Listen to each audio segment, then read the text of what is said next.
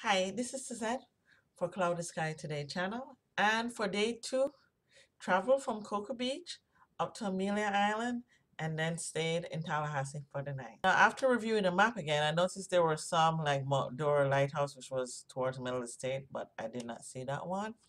I started at Cape Canaveral or Cocoa Beach, and I noticed a sign when I was leaving, home of the original 7 astronauts. So, hey, I got to see something.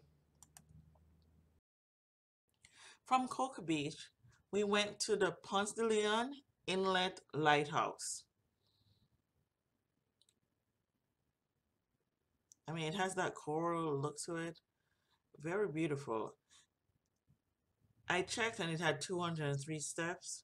And after my, climb of only 100 and something step and my legs being in pain, I decided I wasn't going to climb it. But take some wonderful pictures from the parking lot and from the nearby park.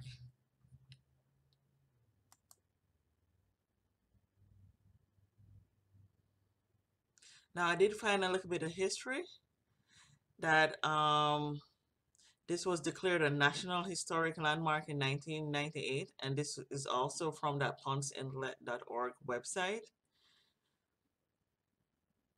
It is actually, as they quote in, I'm going to quote it, conveniently located 10 miles south of Daytona, the world's most famous beach.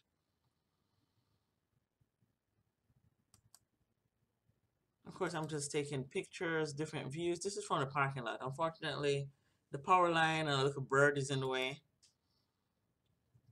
And this is from a nearby park. So if you just made a day trip to this, you could, picnic in the park, and it wasn't that crowded, so you actually could social distance. I just couldn't climb again. But yeah, I did like this one that it wasn't too crowded.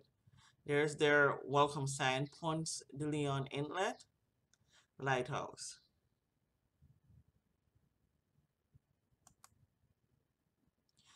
I believe this is the lightkeeper's house.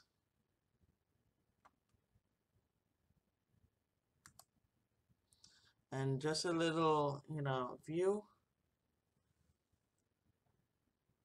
from the parking lot of the grounds of the lighthouse and the nearby park. Now, I saw this in the nearby park. To me, it looks like a dog. What do you think? Let me know. But it does look like a dog to me. I don't know if you see something else, please let me know. Now, I had to take this view because there was this, memorial. And if you look, you see the lighthouse between the memorial. It's a VA memorial site.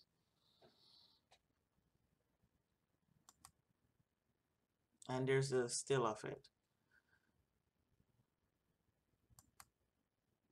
Now, going north, we hit Daytona Beach.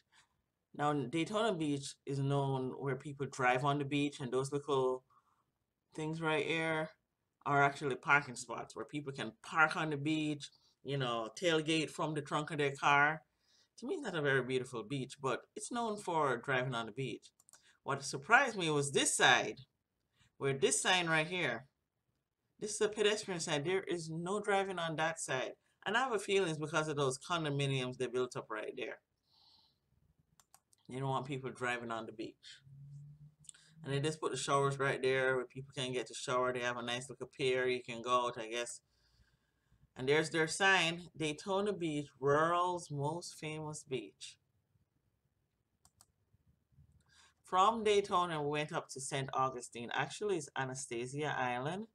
Now, this lighthouse had 219 steps to reach the observation deck. And according to the St. Augustine Lighthouse, there are 8 landings, one with a bench, and you can rest and let other people pass you by. Well, this lighthouse and museum was very crowded. So most of these shots, I just walked around the exterior because there was a lot of people in their parking lot, and, these times I wasn't going to be, in close proximity with all these people. Even though they were wearing masks, I still didn't want to be in close proximity.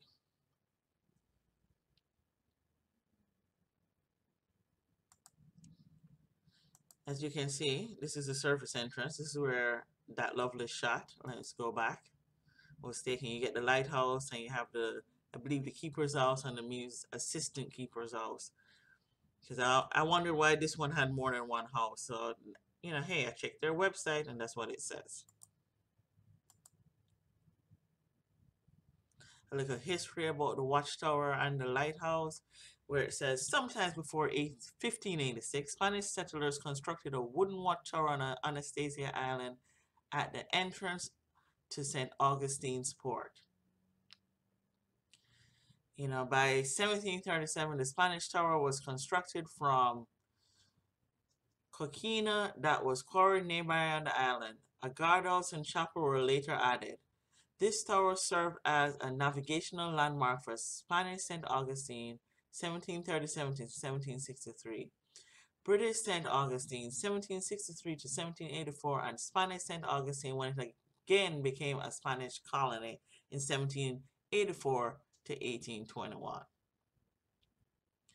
The United States restored the Coquina Tower in 1824 and added whale oil lamps and a keeper's house.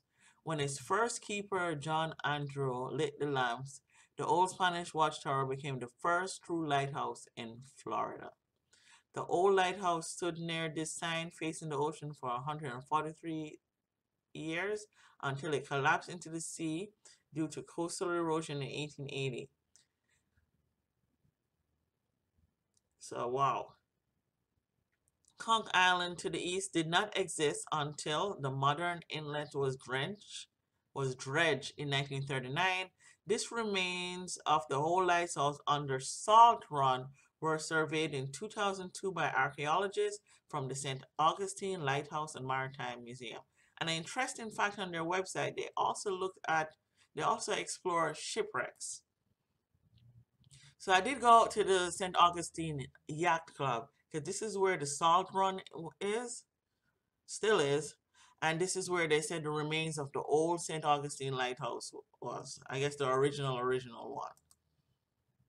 I had to take this lovely bird, just relaxing. There I am taking a picture of it, and it's being all shy and all. This is the Salt Run. You can see all the little boats or yachts or whatever you want to call them. When I say yacht, it sounds like I'm saying yak. But okay. But a lot of people are fishing off the dock at the yacht club. And I asked, does this go out to the ocean? And I wasn't sure what it was called. It was like, yeah, this is the Salt Run. It goes out to the intracoastal. And the intracoastal goes out to sea. So a lovely fisherman and his son were out there fishing. There were other people fishing. They were catching fish. I was very surprised. I was like, wow. But yeah, Salt Run, I guess it's an estuary, we would call it in the South, like in South Florida. When you go to Anico Park, they have those estuaries with the mangroves and all that stuff. So I guess it's something very similar.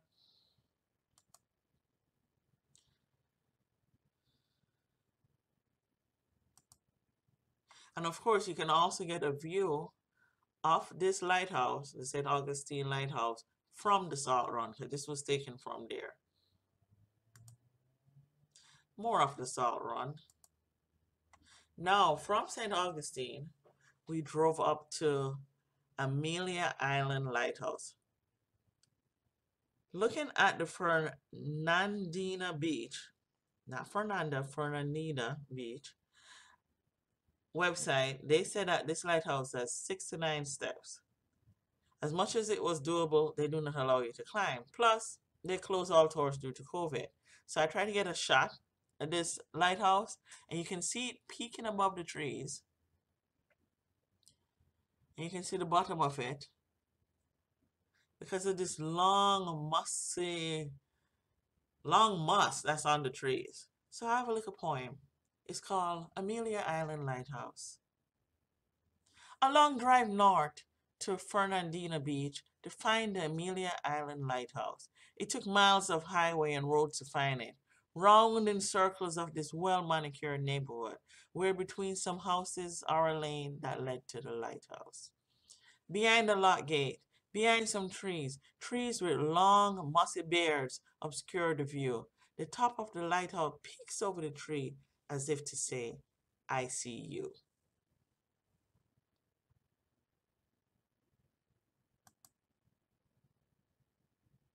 And one of the things I noticed that this was on the United States Coast Guard. The Coast Guard at one point, I guess, handle all the lighthouses, but some of them get handed over to historic societies, and then it's not. Some of them are not active lighthouse. There are some that are private that are active. So it's interesting.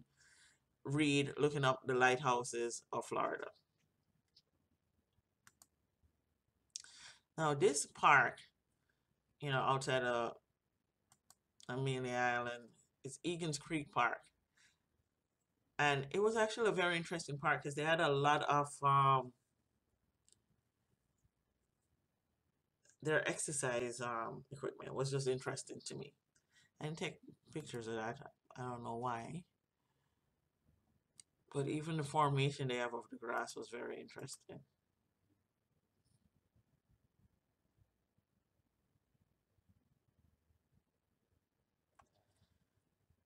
So don't forget to subscribe, give this video a like. Thank you.